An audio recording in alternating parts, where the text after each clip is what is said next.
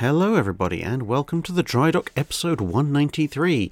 This episode coming to you from the past. Ooh, that's because I'm recording it in advance, because in theory at the time you're listening to this, assuming you are listening to this on the day of release, I'm hopefully wandering the decks of USS Constitution.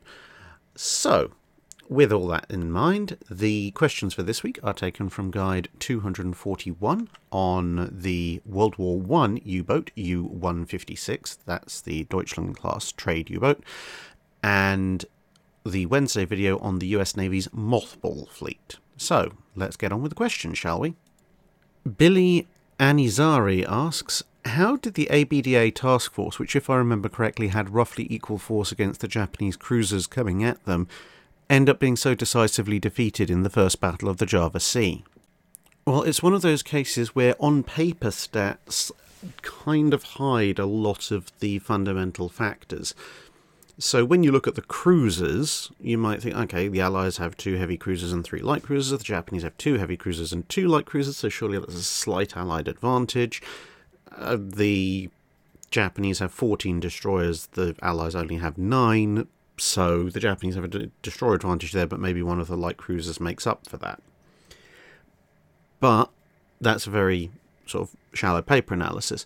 When you add up the displacement, it turns out displacement of the cruisers total is actually much closer than you might think than a 5-4 advantage. There's just over 37,000 tons of Allied cruisers, just under 34,000 tons of Japanese cruisers. So actually the displacement difference between the two is not even enough to fit a light cruiser in there. And that's because whilst everybody is bringing rather small light cruisers to the party, the Perth and the 2 Dutch cruisers are not full-weight treaty cruisers, the same as the 2 Japanese light cruisers are quite small pre-treaty designs.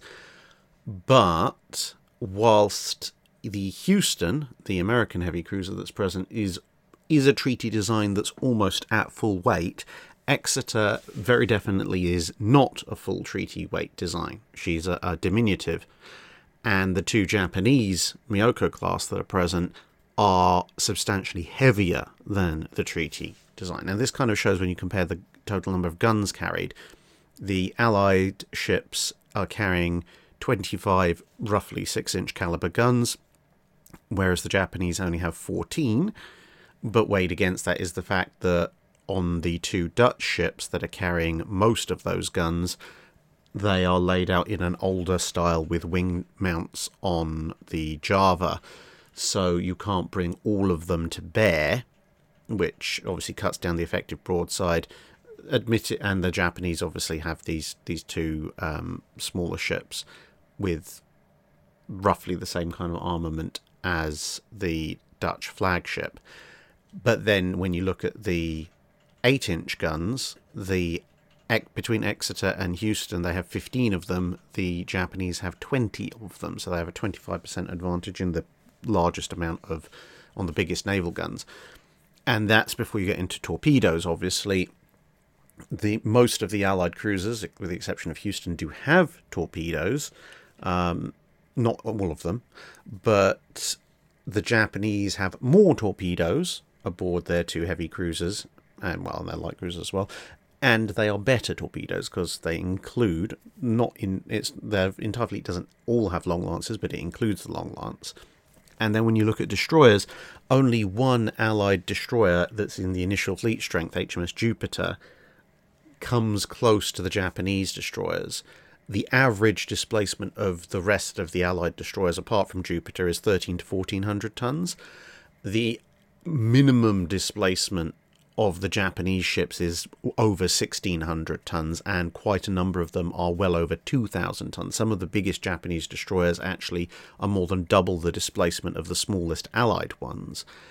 And of course they also have a mix of torpedoes which include the long lances, which are therefore better than the Allied torpedoes.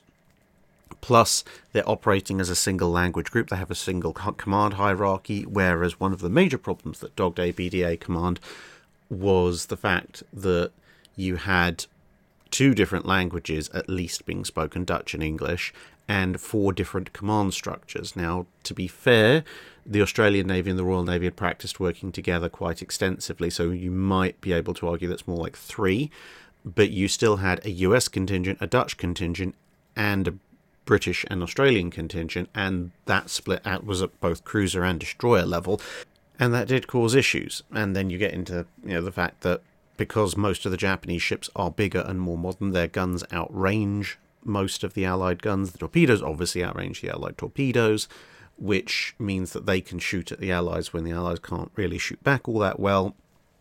And then you get individual soft factors like the fact that Exeter's crew were basically new and their gunnery wasn't particularly good. So once you start adding together all of these smaller factors, you realise that actually, whilst on paper the disparity of numbers might not seem too bad, at least at a surface analysis, once you dig deeper, the Japanese force was actually considerably more powerful than the Allied force, even before aircraft get involved. So it's not exactly surprising that it went the way that it did. Neil Newall asks, if U-156 hit a mine, I would think L8 would have heard an explosion on her hydrophones. This is assuming, of course, that both subs were still in the same range that they saw each other visually at, about 3 miles. Was there anything in L8's logs regarding this? No, there wasn't, because you've got to remember that L8 intercepted U-156 just north of the mine barrier, because obviously L8 isn't going to venture into its own minefield, or a friendly minefield, because mines aren't friendly. The definition of a friendly minefield is one that you laid and that you know where it is. That's really the extent of it.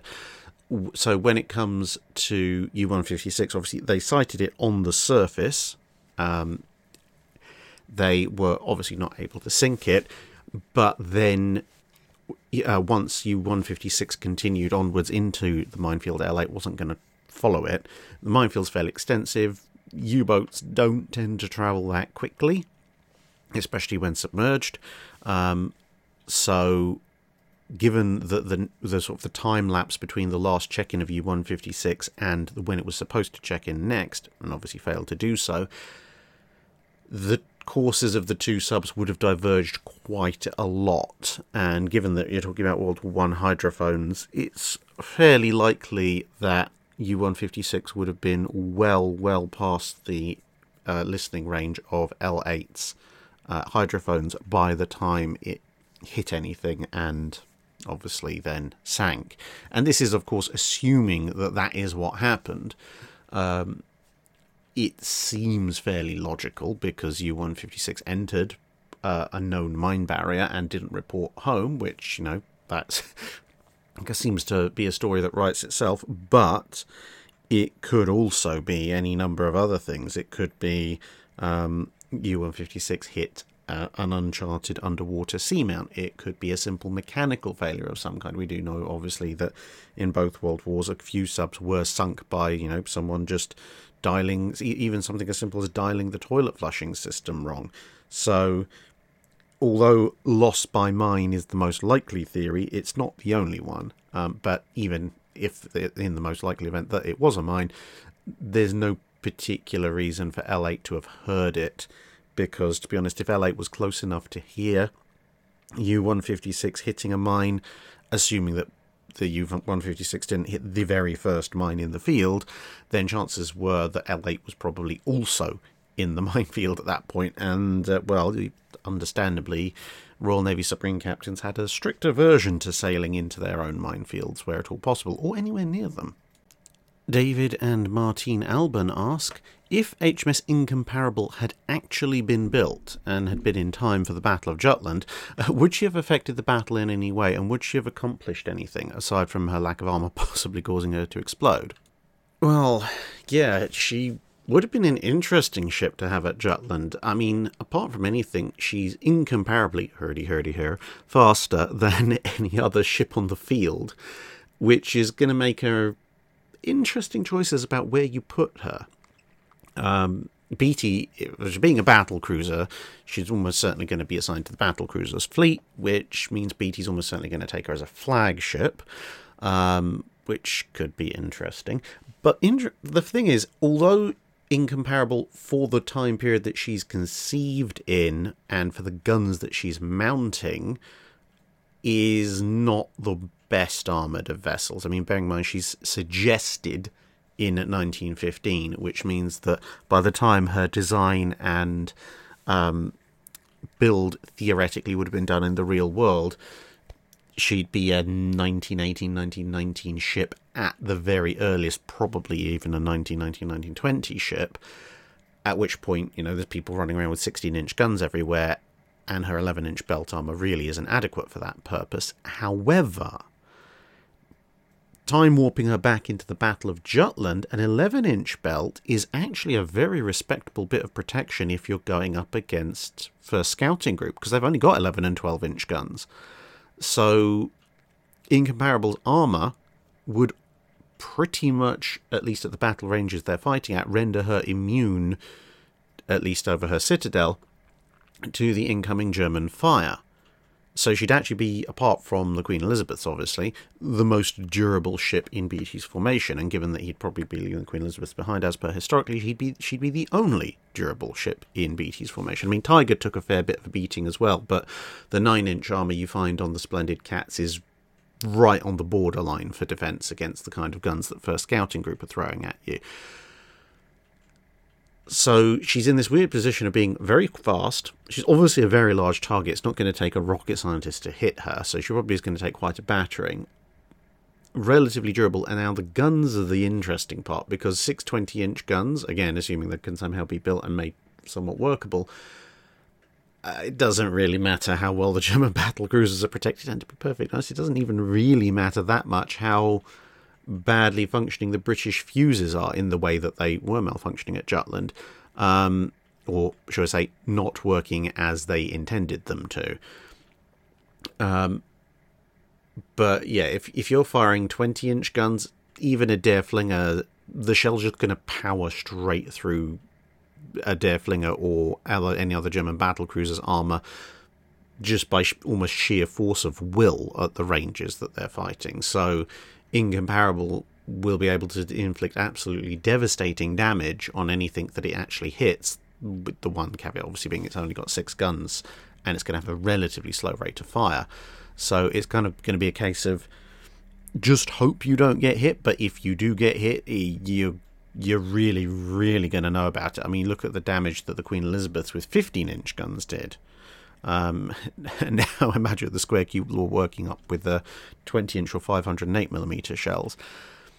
Although, to be honest, the biggest risk is that if somehow somebody has built a fully functioning Incomparable and kicked it back through time to Jutland, that's now going to be the new baseline for anything that's built subsequently, which means that the immediate post-war ship designs, they're going to be even crazier than the ones that the Washington Treaty curbed.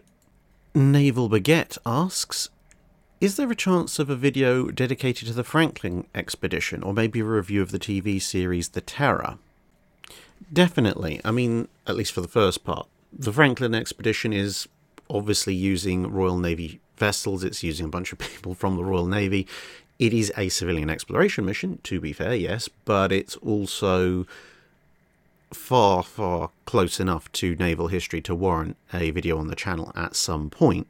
Much the same way as technically Drake's expedition around the world isn't a Royal Navy expedition, but let's face it, it's getting reviewed on this channel at some point because, well, it's Drake's round the world expedition. Might do Magellan's as well at some point. It's all very closely related, and it's all maritime history. So sure, let's have a crack at that. The only thing I would say is that, once again, given the experiences I've had with my attempt to review one U-boat movie so far, I'm not going to be touching The Terror or any other movie for quite some time to come, as I said, until I can work out the issues with that video, because I don't want copyright strikes from idiotic companies who don't understand the concept of review and fair use.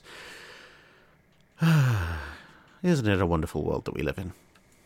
Brendan Buersdorf asks about the different systems for submarine mine laying, and also could I do a video about them? Yeah, a video about mine laying systems in general seems like a good idea at some point, but to briefly cover off the four main types of mine-laying system that existed in World War One and World War Two. You have the German dedicated submarine mine-laying system, as you can see here.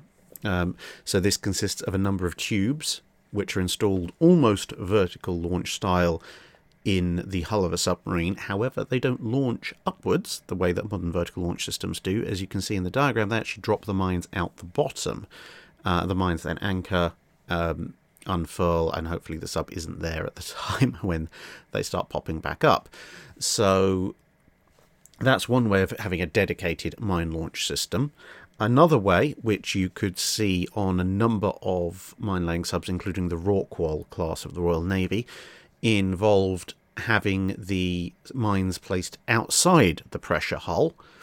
They would have usually two long racks of mines running above the pressure hull but under the outer hull casing along the top of the sub, with the ejection ports out of the back.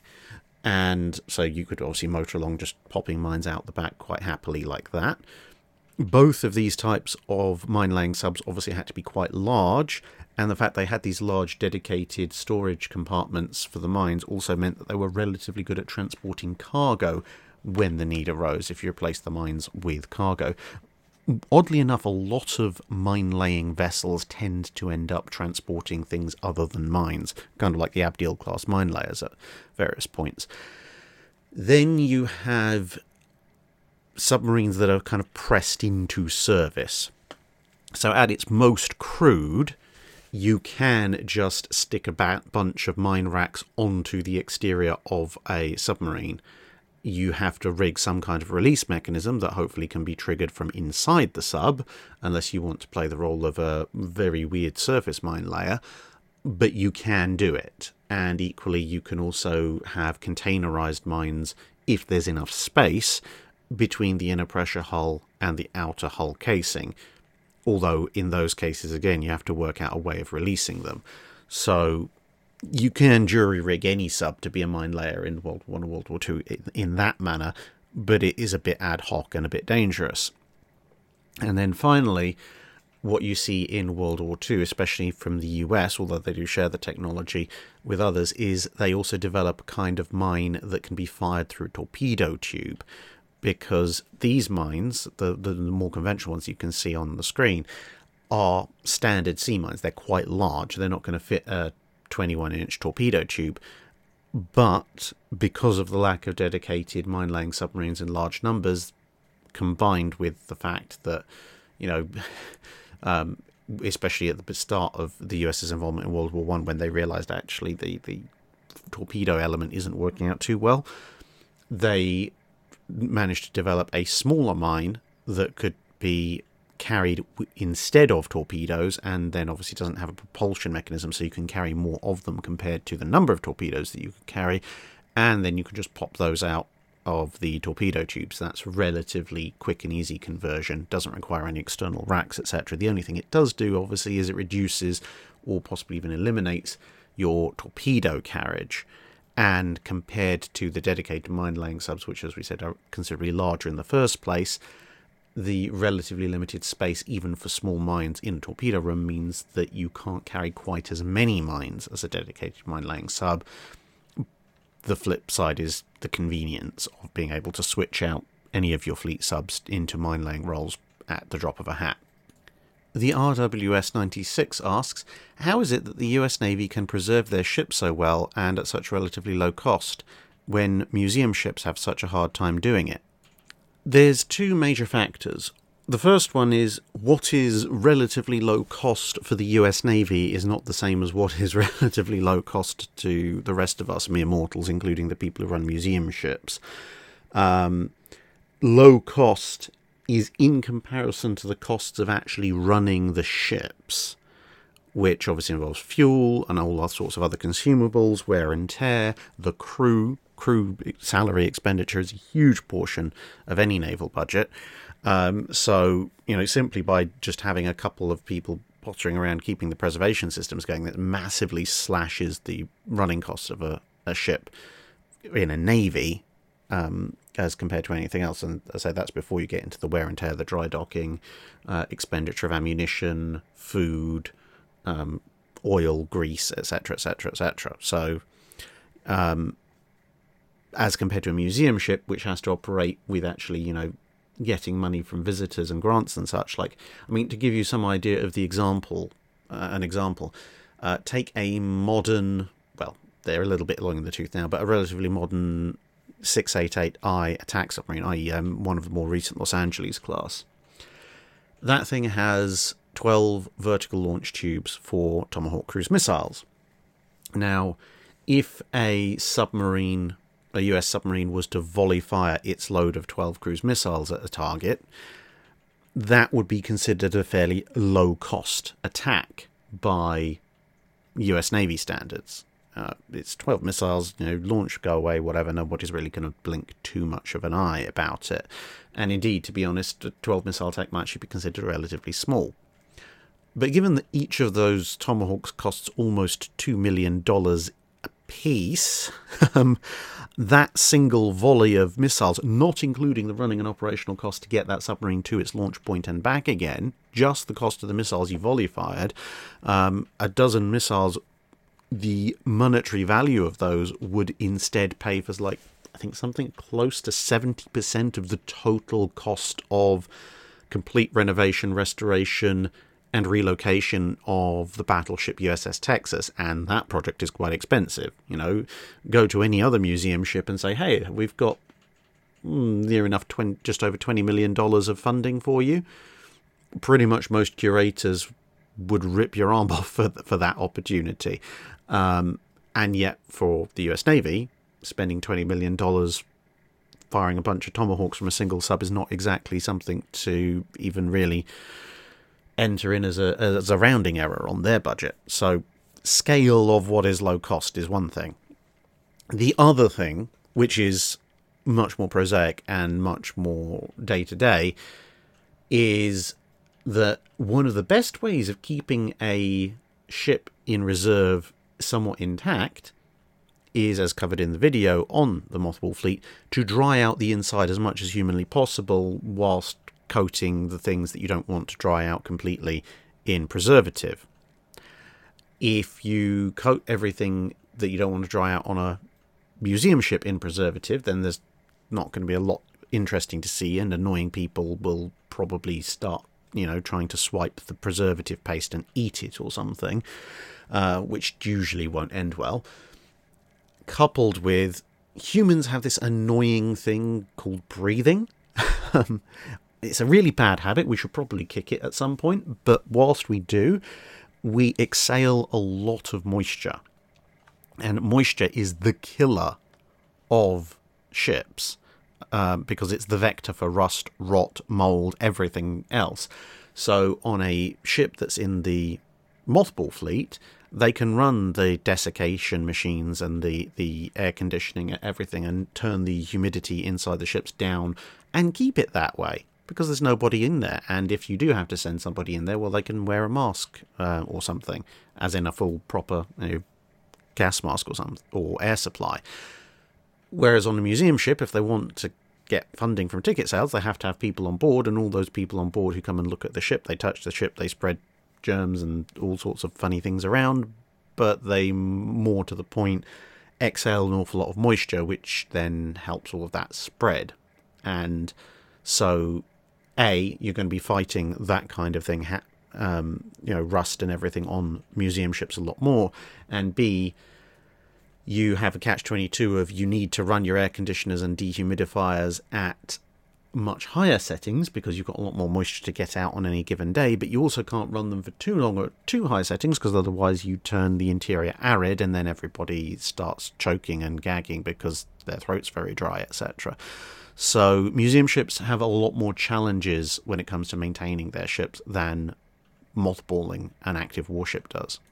Brian Barriger asks, are there any famous ships still in the US mothball fleet, i.e. World War II or Korean War veterans, in the reserve fleet as of this year? Sadly not. The vast majority of World War II and Korean War veteran ships were actually scrapped during the Cold War in the 70s, 80s, etc. And what few were left, things like the Iowas obviously went out of service in the 90s and early 2000s, became museum ships, so they're not in the reserve fleet anymore. If you look at the active listings of current US Reserve Fleet vessels, the vast, vast majority of them are actually transport ships, relatively mundane.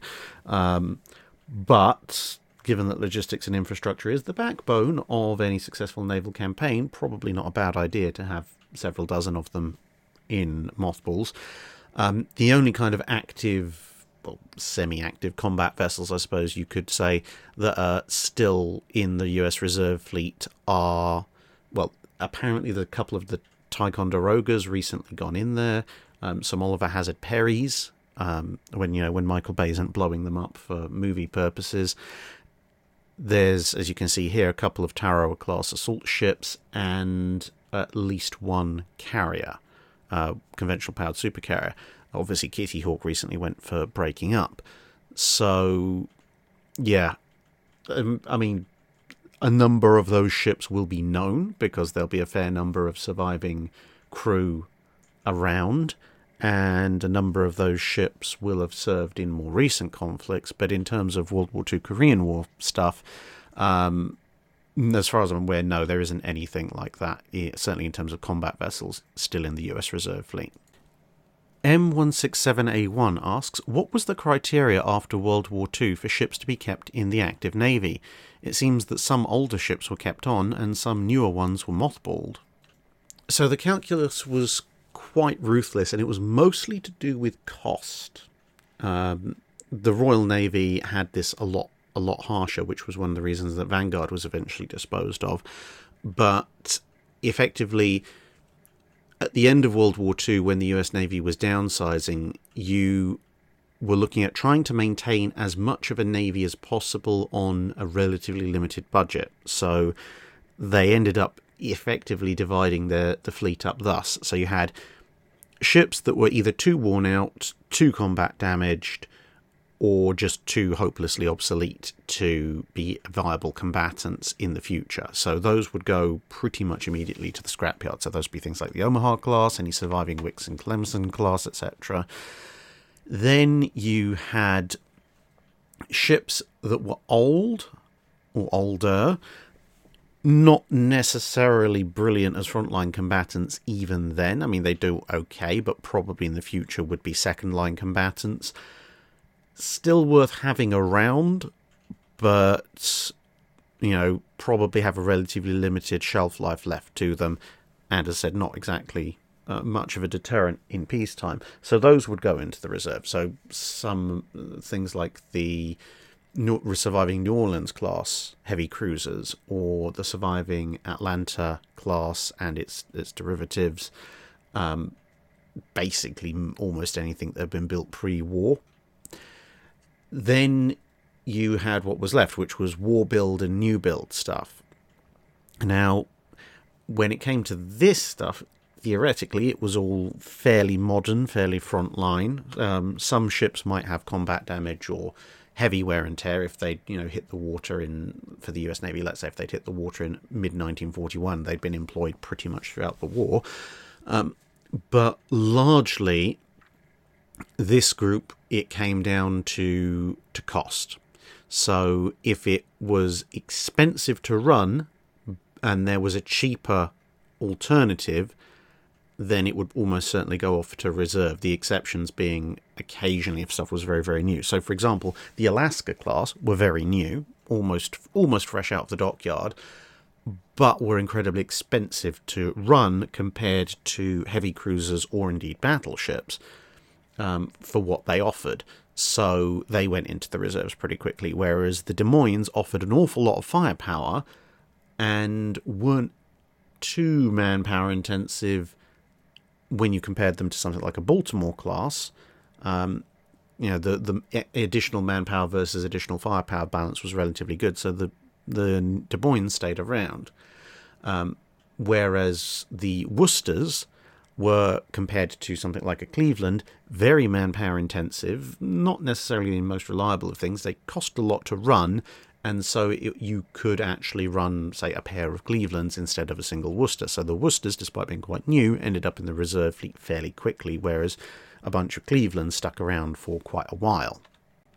And then, of course, you have stuff that's just surplus to requirements. So the South Dakotas, again, relatively new battleships, but the US didn't feel the need to run all that many battleships immediate post-war, so they went into the reserves. Some of the Essexes as well, because they didn't think they're going to need to run so many carriers, and so on and so forth. And where the other minor criteria when it comes to some of the very new ships was also the potential for future upgrades. So, for example, Franklin and Bunker Hill, having been rebuilt practically after their various incidents in the Second World War, in 1945-46 were probably some of the freshest carriers the US Navy had, but because of that they kept them in reserve, because they thought, well, we've got these now in slightly worse condition, Essex class, we can play around with those, experiment, upgrade, etc., and then once we figured out what the ultimate version of the Essex is going to be like, we can apply that to this practically now brand new shiny one in reserve and get a really good unit that will last for a very long time. As it turned out, events and further carrier design superseded that, and those two ships never saw active service again, but that was the idea at the time. Alpha Tango asks, why were some mothball fleets in the water and others pulled up onto land? Because I can see a few major issues with leaving a fully wooden vessel out of water for a few generations or so. Mostly it comes down to size, because ships generally are not long-term self-supporting structures out of the water. This has been a factor more recently on HMS Victory, when they did a scan and they discovered that the frame she'd been sitting in for the better part of 100 years had supported the bits that they were directly supporting well enough, but the bits that they weren't supporting were sagging around the frame, so she was flowing around the frame she was supporting, and they had to change it to more numerous smaller supports. And this is why, for amongst other things, why when a ship is launched, especially a warship, you usually see it launched without most of its superstructure, without any of its heavy guns, usually even without its armor belt, etc. Because apart from the stability issues, because obviously it's out of the water, the other fact is that the hull long term will buckle if it's just sat out of water with no particular support, or the wrong kind of support under its own weight. This is why dry docks have to be very careful about how you position the supports for a ship's hull, and also why ships try not to spend years in dry dock. A few weeks or a few months is fine, but long term it's very bad, and obviously mothball fleets tend to be for years, if not decades at a time. So large ships you do not want to be storing out of the water. Also, large ships tend to be very difficult to haul out of the water. They tend to weigh several thousand tons or more, and just getting them out of the water in the first place would be quite the feat.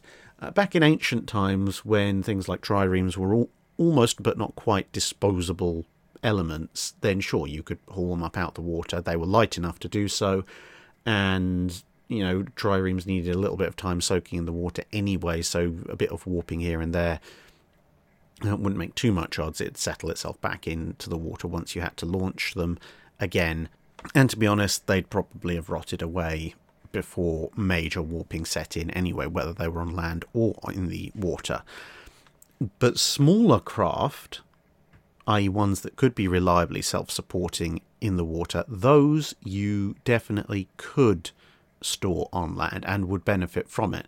And that's the reason why this particular photo has been sitting in the background during this question, because these are the gunboat sheds at Haslar.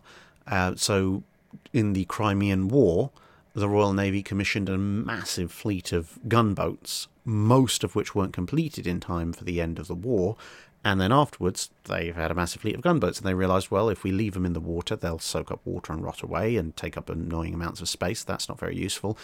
And so they stuck them in these sheds, where they were kept relatively dry, out of the water, and preserved, and stuck around for a very long time, just in case they would end up needing them. And of course, well, gunboat diplomacy in the latter Victorian era gives you a clue as to what some of them were actually used for.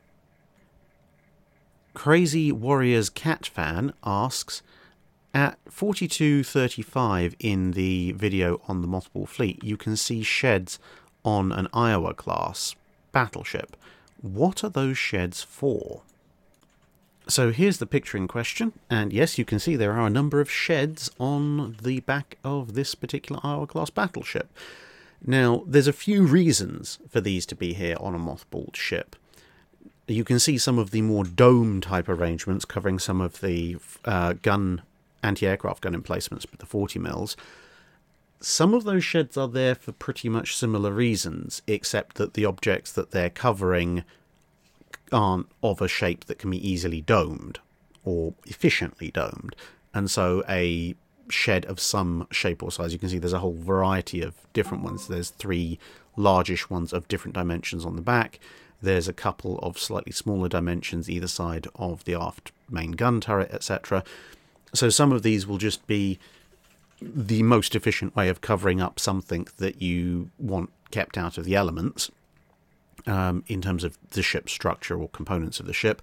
Others will be concealing and sheltering some of the dehumidification equipment and access points to the ship to ensure, obviously, that a good seal is maintained. And on larger ships in reserves, 1 or 2 of them might also even hold things like equipment, so tools, respirators, changing areas, etc., for men who have to then go in and actually, help maintain the ship whilst it's in mothballs.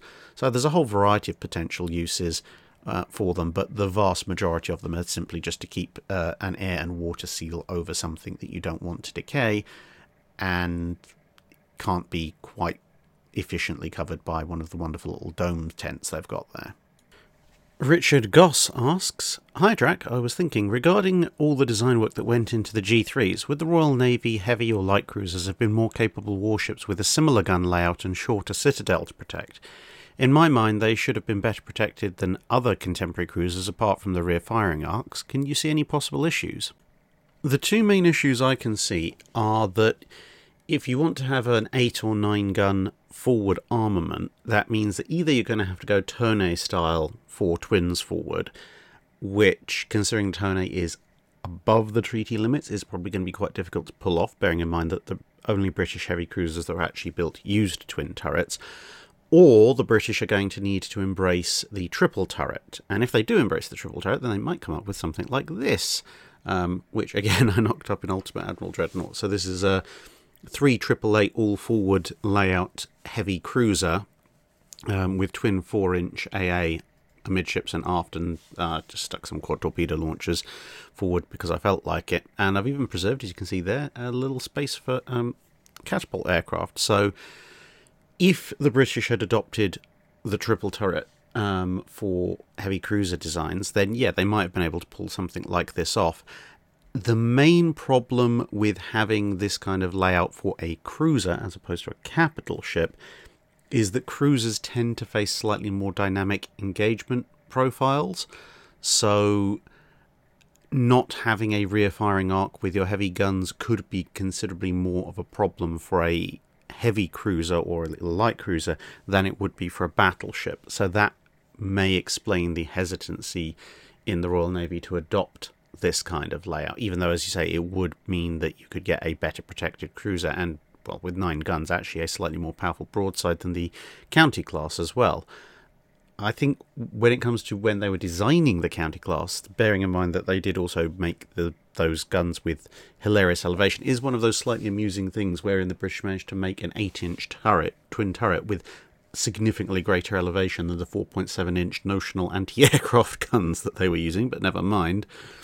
And, well, making a 70-degree plus elevation triple 8-inch turret might also put them off, but if they drop that idea, then it's an entirely plausible design, one way or the other. Of course, some of that issue could be solved by placing the torpedo launchers towards the aft end, because that gives you a literal sting in your tail if someone is behind you. And as you know, I am a fan of the all-forward design, so I would not object in the slightest to seeing this kind of thing come to fruition. M-Flash asks, would fitting the Dido Class cruisers with 4.5-inch twin BD mountings as fitted to the carriers Renown, Queen Elizabeth, Valiant, etc.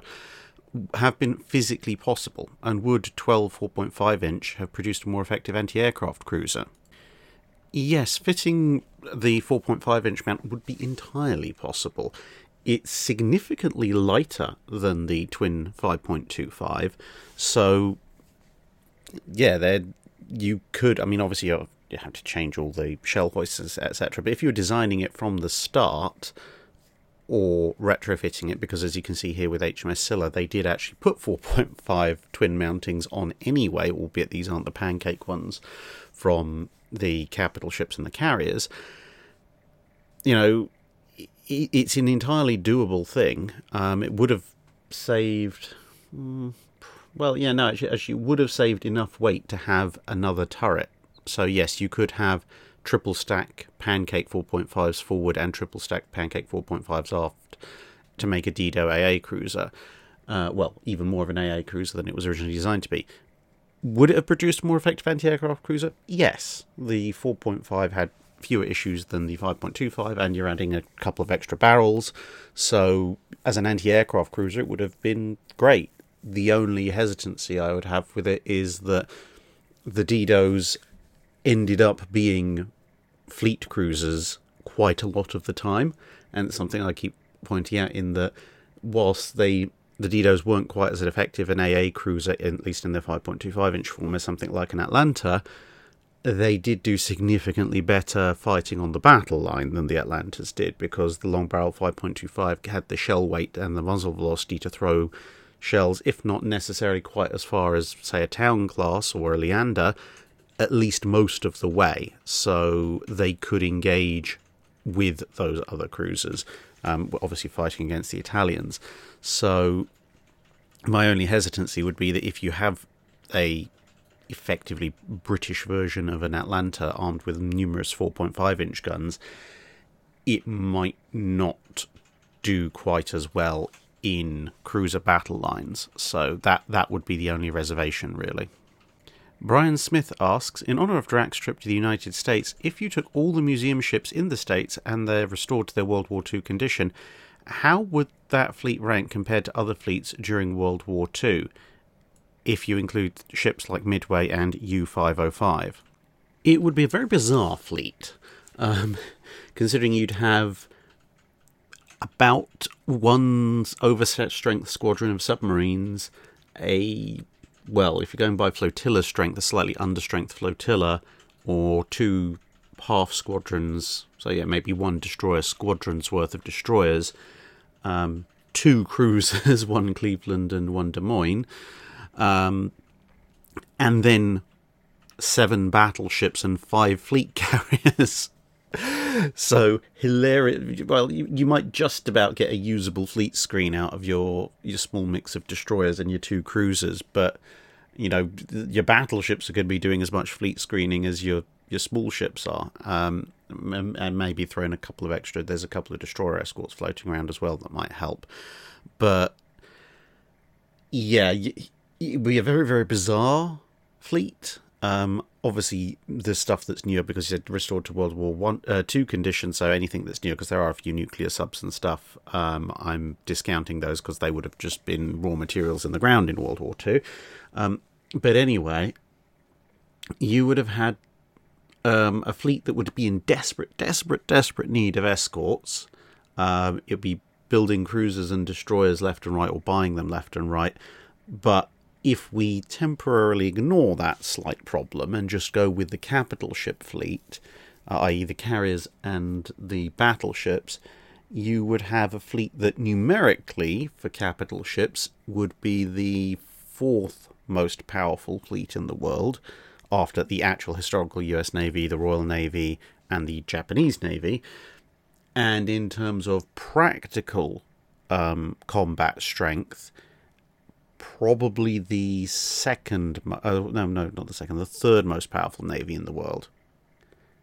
Just going purely by capital ships, because you've got 4 Iowas, 2 South Dakotas, and a North Carolina, so you've got 7 modern fast battleships, whereas the Japanese, they've got Kongos, Fusos, Nagato. Maybe the Nagato is roughly approaching parity, but really at that point, if you're going pre-Mutsu's explosion, the Japanese have 4 modern fast capital ships that can go toe-to-toe with your 7. Everything else is either far too slow or hideously vulnerable. And then in carrier terms, 4 Essexes and a Midway, that's probably... that is a much stronger force than the 6 carrier Kido Butai.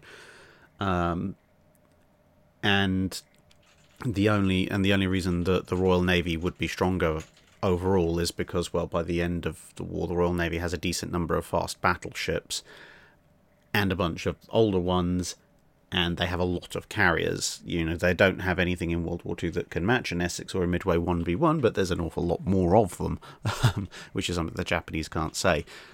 Of course, the most likely outcome in this particular scenario, if you don't expand your cruiser and destroyer forces very quickly, is everything gets sunk by submarines. But that's neither here nor there. Dr. D.M. Platt asks, how are depth charge throwers such as K and Y guns reloaded at sea? Relatively simply, actually. Here's a Y gun in use, but the K gun is just basically half of a Y gun. As you can see, the depth charge isn't exactly at record-breaking height, but there are some images available which also show them being reloaded. So what you'd have, as you can see in the back, just at the back of the Y gun from this perspective, you can see that kind of pillar standing up and then curving over. So something, either that or something like that in the vicinity would have a pulley on it and a block and tackle unit, and you would just put a pair of grabbing claws on a hook. The grabbing claws would grab either end of a depth charge, and then usually 3 people on the rope and 1 person guiding it would lift the depth charge, which obviously weighs a fair bit, and lower it into position ready to go. And in absolute worst case scenarios, if you really, really were stuck, those 4 men could in theory lift the depth charge into position manually. But considering that most depth charges were in the region of 350 to 450 pounds, or around about 200 kilos, give or take, you really, really didn't want to have to lift that by hand if you could avoid it. So that's why the block and tackle pulley system was much, much, much more preferred. And even then, as I said, it still took a number of men to haul the thing up. There were some lighter depth charges available as well, but even a 150 kilo depth charge is still not something you'd particularly want to try lifting by the rim in the middle of heaving seas. Next, when Dreadnought came out, every pre-Dreadnought became at best second-line units, but quite a few ships were brand new, with some still under construction. Did any nation try, or at least design, a change or upgrade to an older ship to something like Dreadnought, by at least, say, removing the secondary weapons and trying to fit main gun turrets? So I feel like I've answered this question relatively recently, or something very similar to it, but repeating that, the short answer is no, not really, because the amount of work that would have needed to have been done was far, far too expensive, far too complex, and would have taken far too long, and would still have produced an inferior ship at a time when the very ships that you would want to refit, things like the Lord Nelsons, were, and bearing in mind that not all late model pre-dreadnoughts even had secondary turrets to replace, the German Deutschland class, for example. But even for the ones that did, these were your most powerful other assets other than your very, very few dreadnoughts. So taking them out of commission so soon after they'd been completed would significantly weaken your fleet, and by the time they were truly obsolete, as in there were enough dreadnoughts around, then you'd already moved on to second-gen dreadnoughts and first-gen super dreadnoughts, at which point they would be inferior even with a couple of 12-inch guns on the side. The only people who seem to even have looked at it at all are the French, because they were still in the process of drawing up the Danton class when the first news of Dreadnought began to leak out, and there seems to have been some very, very brief consideration as to whether or not all the the twin secondary guns could have been replaced with single 12-inch guns, which would give you a 7-gun broadside, but they very quickly decided it would not work for them, and they didn't do it. It never made it to a full design scheme consideration. It was just a brief kind of, well, what if? Admiral Tiberius asks, how often did the Essex class work up to their top speed, and were the top speeds of the North Carolina and South Dakota class a hindrance?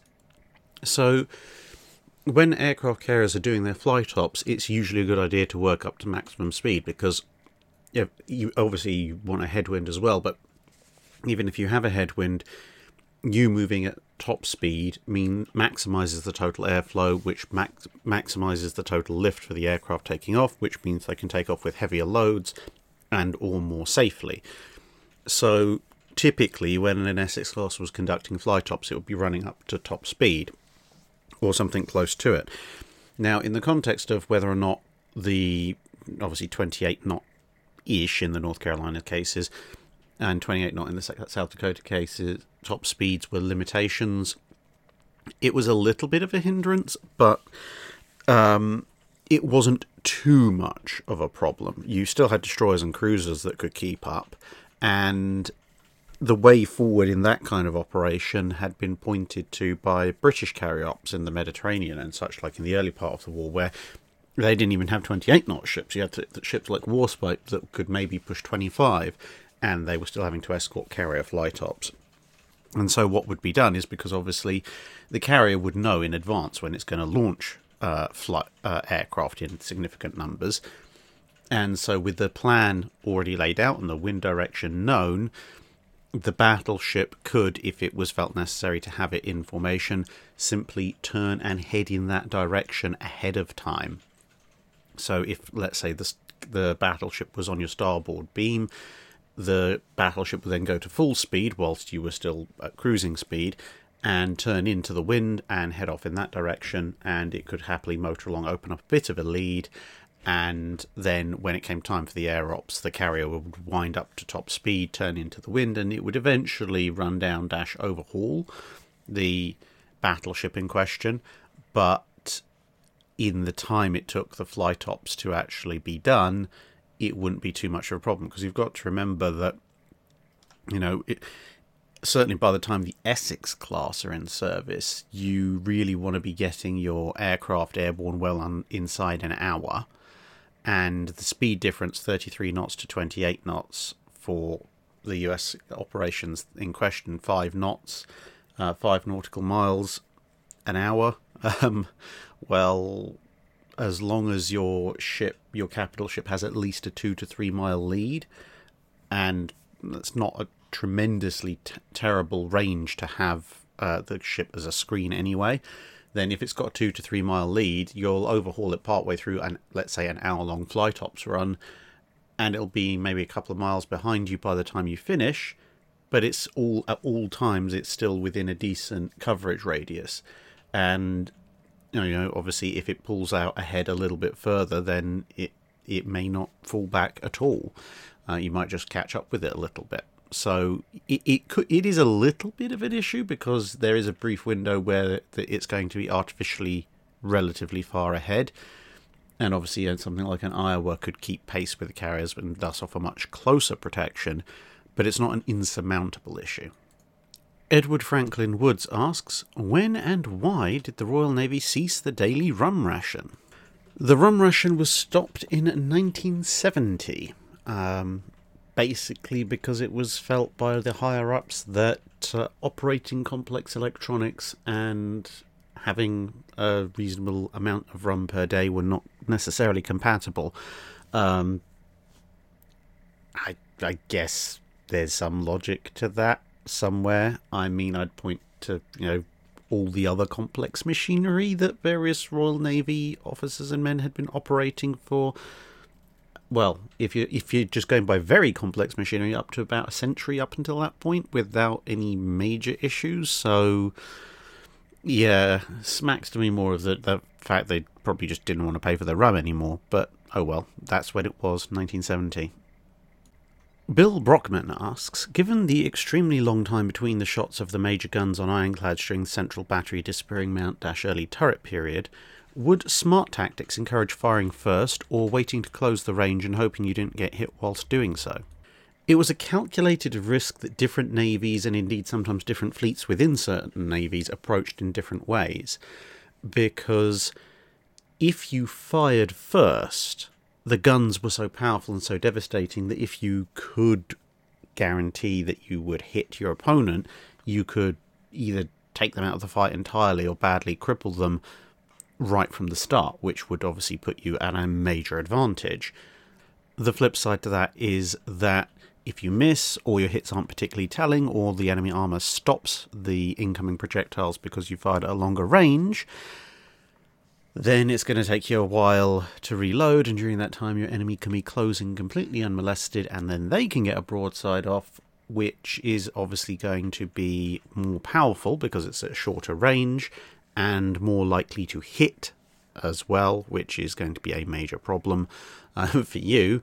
So you might therefore want to hold your fight until you get into close range, and then hit at basically guarantee that you get your hits at close range, and then close in to do something else, whether that be ramming or boarding or whatever. So you can see kind of why ramming came back into vogue, because it in some ways it was almost a reversion to early Tudor period single broadside and board tactics of the old big Spanish galleons, except replace board with ram or something different. Or you could sort of sweep in, if you felt fast enough and agile enough, sweep in, deliver a broadside, and then turn away, run away, reload, and come back again, which again is actually very much Tudor period tactics, because that's basically what the English race-built galleons did to the Armada in the run up the Channel. So effectively you were just taking a risk. If you open fire at long range, or what counted for long range at the time, you had a chance to score a killing or telling blow right off the bat. The longer and longer you waited, the longer and longer it was that the enemy had a chance to fire on you, and thus the more likely they might get a devastating broadside in at closer range. So it's very much a game of brinksmanship at that point.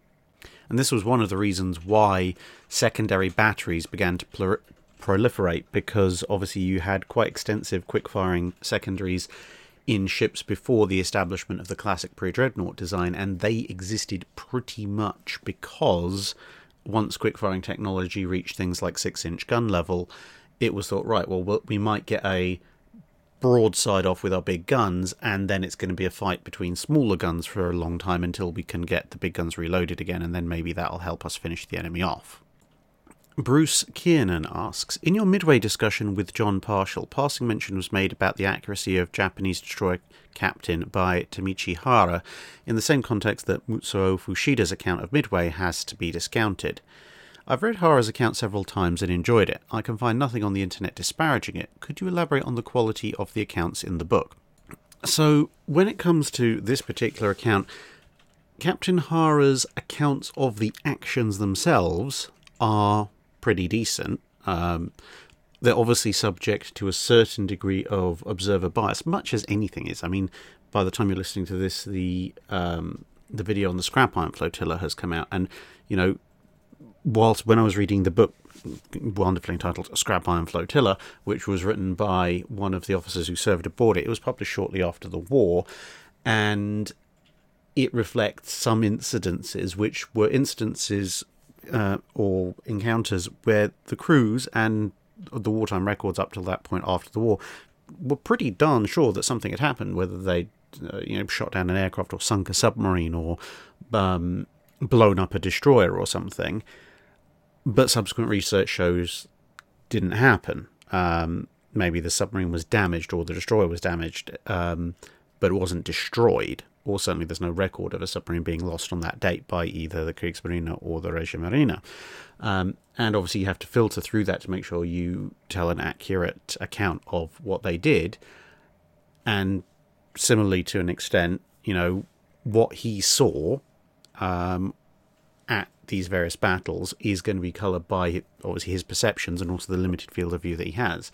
He can obviously add things in because he's writing post-war from official histories and such, but as we know, even the official histories that were published shortly post-World War II weren't entirely reliable. But that's details, but his accounts of the actions do give a fairly good idea of what he and his crew were perceiving. So, it's nowhere near as bad as Fushida, where you have things that are entirely made up, like the packed flight decks thing at Midway. However, as with many memoirs of Axis military officers, it does, when he talks about his superiors, it does smack just a little bit of the same kind of thing you see in a lot of German memoirs. Military aviation history and military history visualizer both covered this quite extensively for the obviously land and air components, where if you read Guderian's memoirs or someone like that, magically everything is Hitler's fault. I wanted to do this, but Hitler said no, or Hitler said do this, and I said that was a stupid idea, but he said do it anyway. This kind of thing.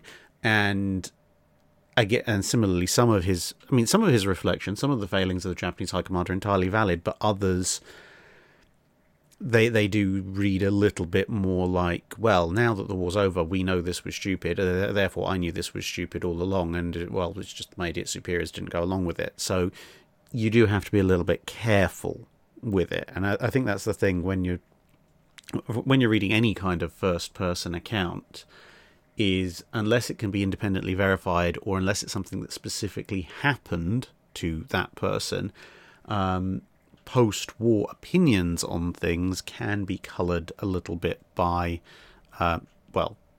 survivor bias, and also, obviously, in the case of the Axis, a need to explain why they lost, and in the case of the Allies, perhaps a slightly overdoing their part. Occasionally. It's not all the time, and as I say,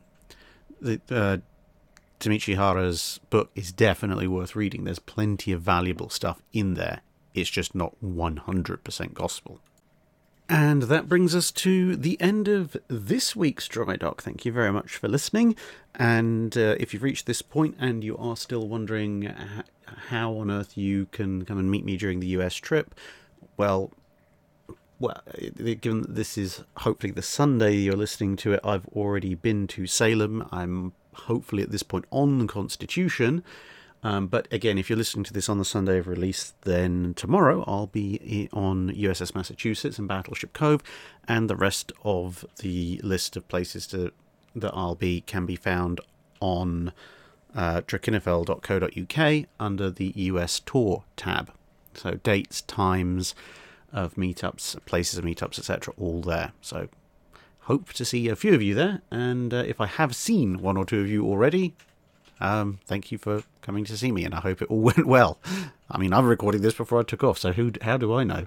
Maybe one of you shoved me over the side of Salem. Could be worse.